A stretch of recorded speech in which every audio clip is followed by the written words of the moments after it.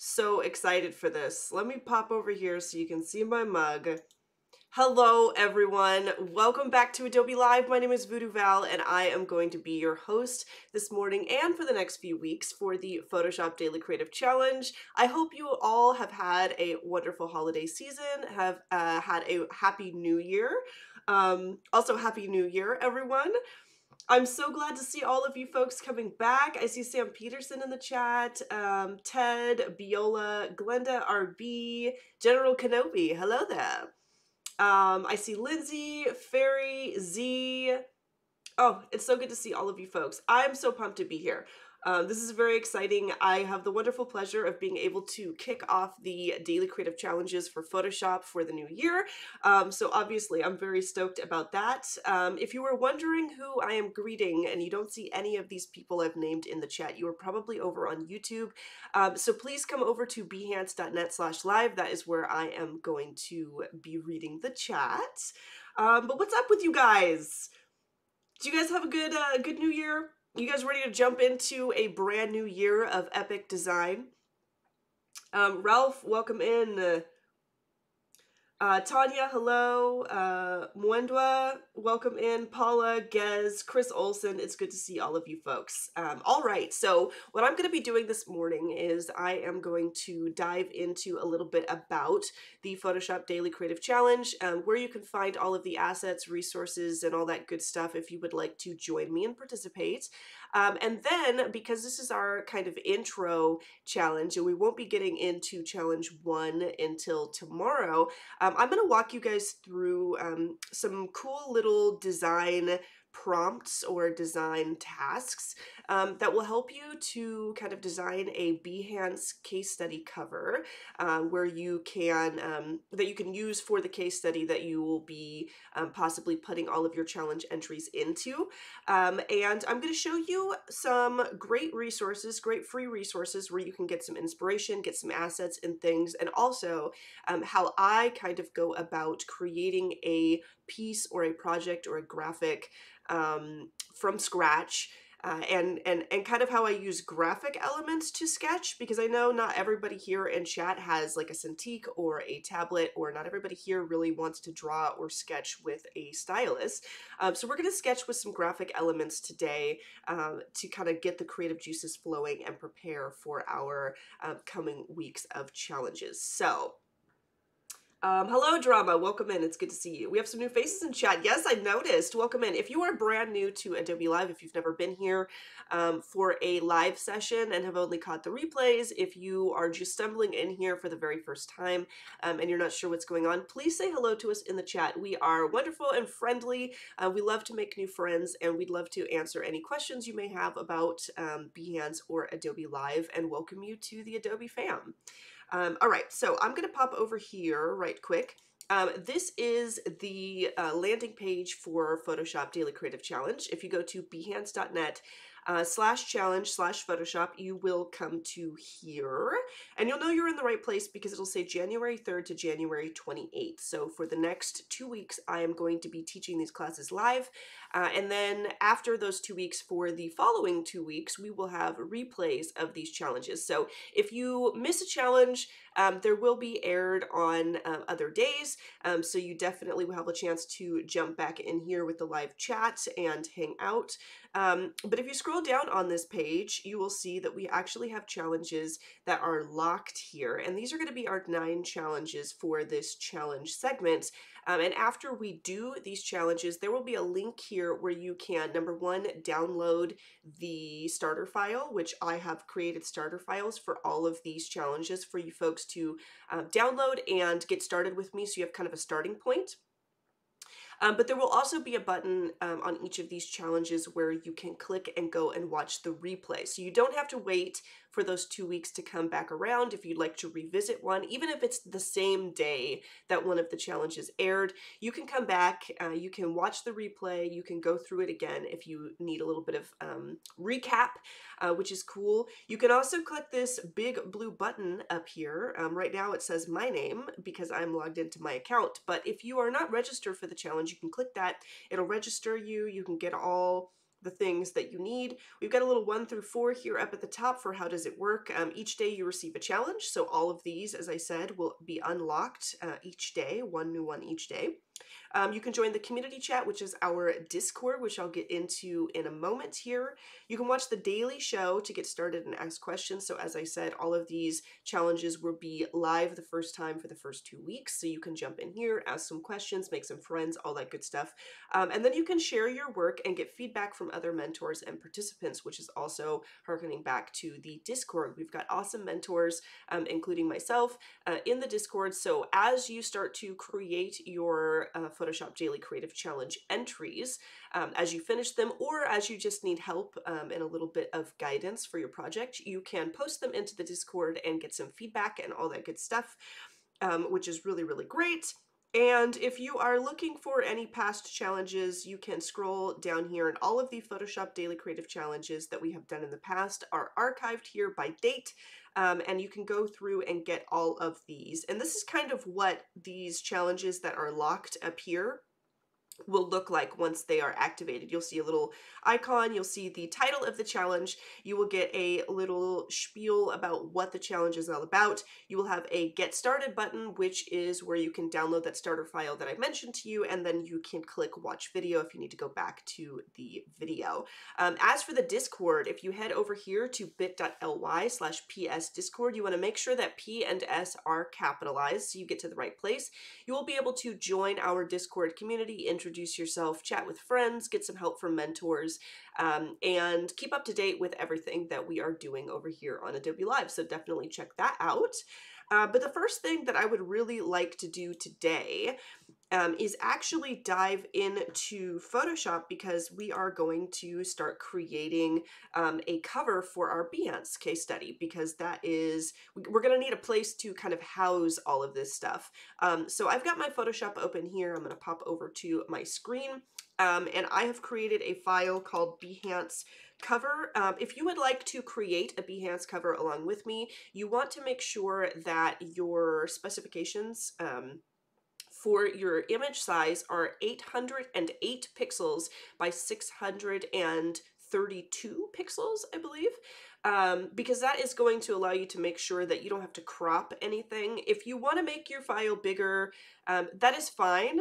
When you upload a cover to Behance, it will actually allow you to zoom in and out and kind of crop the image however you like. But if you make it 808 by 632, it will be the perfect specifications. You won't have to crop anything out, and know that all of the things that you design on this cover are going to be showing, which is awesome. Is that Vladka? Welcome in. Thank you, Annika. Also, save your work, Annika. Good to see you. Little Drama, welcome in. I like to animate, so I like to use Adobe Animate. Amazing. Well, if you are interested in creating case studies for your animation projects, it's always great to have a little bit of graphic design knowledge so that you can create a presentation for your work. So this is a great place for you to be. If you've never attempted this, or you have but maybe need a little extra support, we're going to be diving into all kinds of things for this challenge, which leads me to the next point. We're creating a Behance cover. But I need to tell you kind of what I have in store for the next couple of weeks. So every single challenge for the coming days are going to be based on the poster a day concept. So you folks have probably heard of poster a day. There's a lot of really wonderful designers out there who are creating like a full printable poster design every single day and have been doing them for weeks, months. I have seen a couple people that have been doing it every day for 2 years, and that's a little much for me. I don't know that I could, keep up on such a recurring large project like that, but I wanted to do kind of a mini version of it. So we're doing post a day. So we're going to be designing some little graphic posts for social media or whatever you may want to use them for. And every single day is going to be a different style. The goal here is I would really love to show you folks how to create a post in a new trending style. So cool things that you folks have probably seen larger companies go along with as far as style trends and all that good stuff. And I'm going to show you the quickest, easiest, most efficient way to achieve that look and that effect. So if you want to call this something like poster a day, what I've called it in my files when I was preparing for this, let me grab my text tool, is I just called it this post, and then in parentheses ER. Let me capitalize this P real quick. Poster day. So I just called it this. I thought that was kind of cute, you know, just because it kind of goes along with what we're doing, but also kind of looks like the poster a day challenge. Where's the link for a poster a day? I don't have a link for a poster a day for you, but if you Google poster a day, you will see tons of people that do that. One of the people that I'm thinking of when it comes to the poster a day is Temi Coker. So if you folks have, you folks have probably heard of Temi Coker. He was a creative resident for Adobe a while back, and he has been a wonderful, influential designer in the community ever since. And he has been on Adobe Live before, and if you look him up on Behance or just Google Temi Coker, you will most likely find his poster a day challenge. They are fabulous and wonderful, and I highly recommend checking them out. General Kenobi, no link for you. Let's see. Yeah, it's, you know, sometimes clients do ask you, do it with this person's style. But I think this is a great opportunity, however, because sometimes people are looking for a very particular style. If you get a client that is a company that's trying to compete as far as marketing, graphic marketing and things like that on social media, they might send you some images or reference pieces to say, hey, I need something that looks like this. And it would actually benefit you to know how to do that. And if you know how to do that, then it's easier to kind of put your own personal flavor on it, you know, put your own spin and your own flair in there rather than sitting trying to learn a new concept and copying, you know, because we don't want to do that. So I've just got my file laid out here. It says poster a day. I'm probably going to change this font most likely. But one of the things that I'd like to do is kind of jump in to where to find assets, where to find inspiration, where to find new fonts, how to choose colors and all that good stuff, because I know a lot of people struggle with that. I know that I myself do, even though I've been doing this job professionally full time for many years. These are things that I still struggle with. So if you're having trouble with it, don't worry. It is something that happens to us all. And I'm going to show you a few ways that you can overcome those obstacles very easily. So one of the first things I like to do is jump into color. Now you can choose color yourself in your own color picker in Photoshop, but adobecolor.com or color.adobe.com is an excellent place where you can come and find colors to use. So when you first come here, usually you arrive on the color wheel page. You were curious, yeah. He is, I believe he has actually done some animation, Little Drama. If I remember correctly, I think some of his pieces have been animated, though I don't know if he is predominantly an animator. I think he's predominantly a designer. I also see Asia, welcome in Asia, and Rasit, welcome in. It's good to see you. All right, so there's a lot of ways that you can actually hunt for great colors here on color.adobe.com. And a lot of people think it's just a place where you can go and find color palettes, but there's some very unique ways to actually accomplish this. So when you go to the color wheel page, which is under the Create tab, you can come in and you can actually choose a bunch of very different kinds of color palette modes here. And you can flip through and just kind of figure out which one you prefer. But I really do like these because some of them, as you move your color around, it will actually choose all of the surrounding colors. You can select a great color palette that works pretty well together.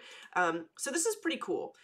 You can come in and do the monochromatic and just honestly just explore and see if you can find something that you really love, something that really speaks to you for a project, whatever you like. I really do like the complementary colors because this allows me to choose a color palette that I think looks really great, like this orange. I really like this kind of burnt orange color here. And then it gives me the greatest complementary color to orange, which I believe is blue. And it gives me a blue and also a blue that is complementary to that blue it's selected. So this is also a really great way to kind of get in there and select some things that will look really great for your project. You can also come over to the Explore tab, and the Explore tab is really great because it shows you some images, and then it gives you the color palette that is within that image. And this really helps me personally because sometimes I don't necessarily have a color palette in mind, but tell me how many of you have felt this way. You don't have a color palette in mind, but perhaps you've seen a reference image that has some kind of atmosphere or emotion that you want to go for in your piece. And this is true for me when it comes to graphic design and when it comes to painting and illustration. I see something and I'm like, wow, that's, you know, that atmosphere is really great. This has like a really impactful kind of emotion behind it, and I want to create a piece that has that same vibe. So taking an image, which you can actually come in and upload an image here, and get your own color palette from that image. It's really great because maybe, you know, for example, maybe I really like this image of these golden leaves in this moody forest, and I'm like, wow, I really like this. You can sample a color palette directly from that, and then because you have seen that image and you've experienced that emotion that it kind of conveys, I think it gives you a better understanding of how to actually use those colors rather than just selecting random colors that don't have that emotion and that feeling connected to it, which can therefore help you to create a bigger and better piece. So definitely check this out. You can come into trends as well. You can also come into libraries if you like, because people have like color libraries and things, but this is really cool. I like to do the trends because this is one of those places where obviously you can do this in Explore as well, where they have the images, but in trends, you can kind of go through different categories. And the different categories allow you to kind of hone down what specifically you are looking for. So if you're designing graphics that are going to be centered around an art piece, or maybe you're doing graphics for like a museum curation or something like that, going into the illustration could be great.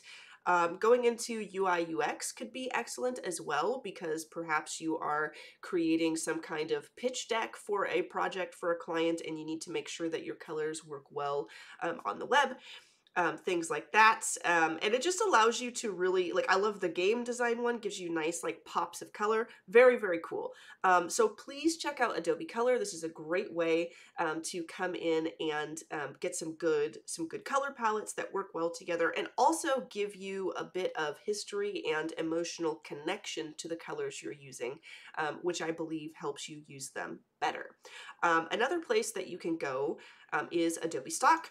And Adobe Stock is something I use in two different ways. Obviously, I love to dive in and grab stock images to use in my pieces, but there is, number one, a free version of Adobe Stock. So if you come over here into the free tab, everything that you find here is free to use. You can license them just like you would license anything that you would pay for. It goes directly into your Adobe libraries, and you can sort them into which libraries you wish for them to go to, and then you can use those stock images and stock templates and anything that you are hunting for in your projects, which is really great.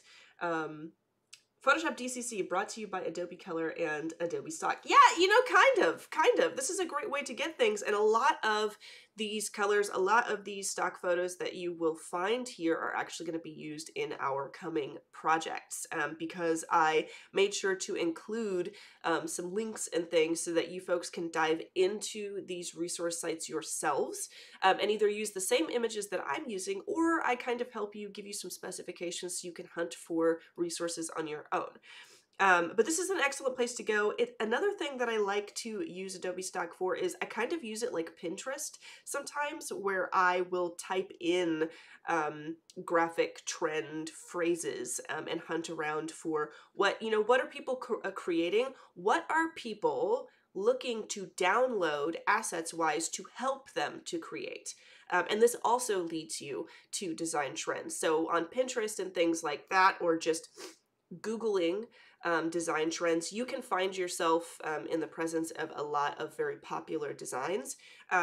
But going to a resource site like Adobe Stock and hunting for the bare bones, looking for what designers who create pieces along those trends are looking for to create from scratch, that also leads you down a pretty accurate path of some really great design ideas.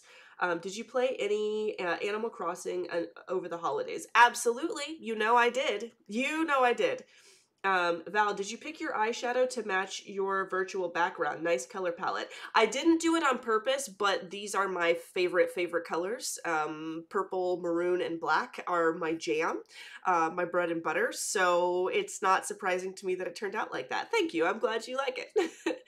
So this is a great place to go for design assets, design trends, and then obviously Adobe Fonts. And Adobe Fonts is really excellent because if you are like me and maybe you're less familiar than most people with font terminology, there's a really great kind of search system here on Adobe Fonts. So I use fonts every day.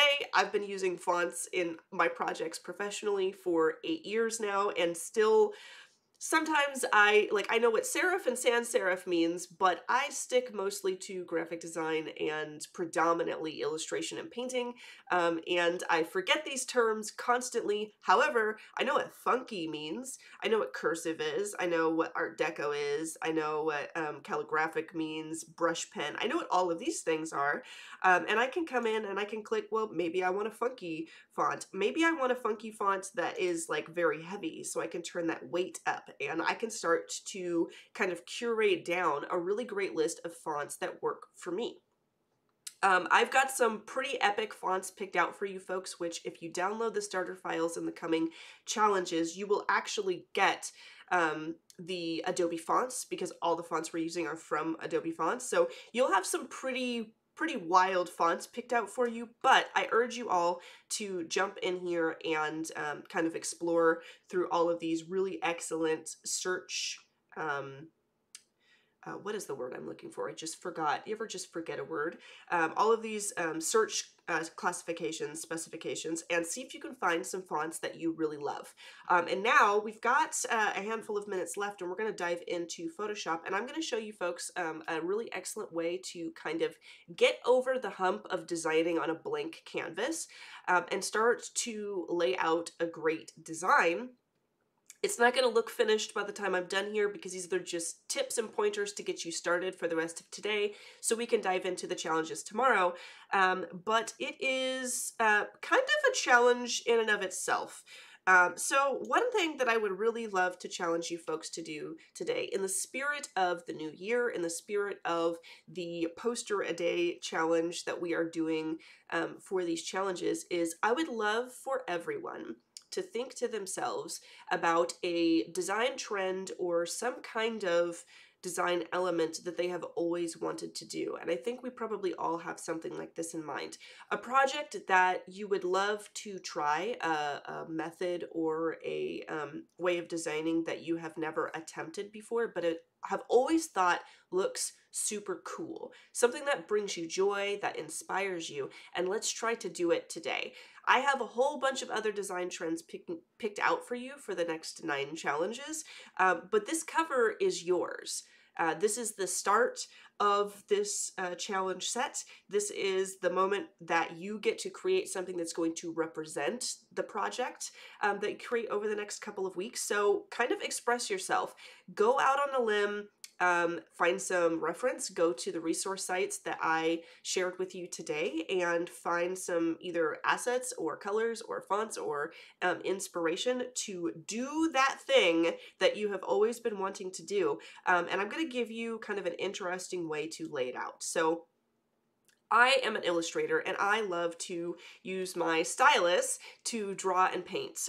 Anytime I have to sketch something out, you folks will usually see me drawing, but not everybody has the opportunity to use a stylus. So one of the things that I want to do today, and what I actually do myself sometimes when I'm doing graphic art versus illustration, is I actually use my shape tool to line things up and lay things out. So I'm gonna hide this poster a day here, and I'm gonna think to myself, like, what do I really want to do with this piece?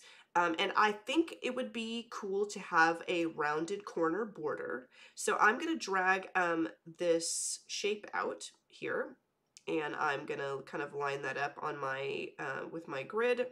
I'm gonna try not to be too precious about it. There we go. And what I'm gonna do is I'm actually going to fill this with white for now. And the reason why I'm going to do that is because I'm actually going to paint bucket in black over here. I'm not going to keep that black background because I just want a border, and I'm going to design in black and white today just so I can really keep my eye on the ball and look at the placement of things before I start adding color. Color will come later, and you folks already know now where to get excellent colors. So I'll leave that to you for your project. But I want to round these corners, so I'm going to pull the corners in like so. I kind of like this look. And then I'm just going to grab some more shapes and I'm going to start blocking in where other things could go, where the title could go, where information could go. Do I want some strange shapes or blobs kind of encroaching upon the corners of this piece? I think I do. I kind of like that vibe. So I'm going to come in here. I'm going to grab this polygon tool. And I'm going to drag this out. And it is not something, let's see, I'm going to kind of give it some more sides here. This is not something that has to look perfect right when you get to it, okay? I'm going to change this to a gray color right quick. Something like that, I think. There we go. Like I said, this is not something that has to look incredible when you first do it. We're just kind of getting ideas in here. So I know that I want some kind of blob or design element in this corner. Oops, I did not mean to add that other one. Let's Control T. I'm just going to put that here. And I'm going to Control J or Command J if you are working on a Mac. And I am going to Control T. And I'm maybe going to put one over here too. So I have these little design elements kind of, you know, poking in from the sides, which is cool. I think maybe I'll unhide this and I will grab our poster a day. And I am going to kind of drag this, boom, like that. But I think I'm going to leave it off center because I kind of like that vibe. Okay. We got about 2 minutes. Oh no.